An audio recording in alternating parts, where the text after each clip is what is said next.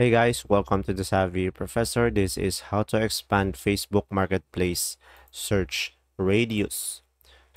So guys, in order for you to do that, just simply click on Marketplace over here. And in order for you to change the radius, just click on this over here. And from here, you will see the radius tab and just simply click on this. And as you can see, you will have your various options that Facebook Marketplace have to offer. So we have 5 kilometers, 1, 2, and 10, and it can reach up to 500-kilometer radius. And from there, guys, just click on apply once you have chosen the preferred radius, and from there it will refresh the marketplace and it will give you radius of your preferred kilometers. And there you go. If this video was helpful, please like and subscribe. Thanks for watching. See ya.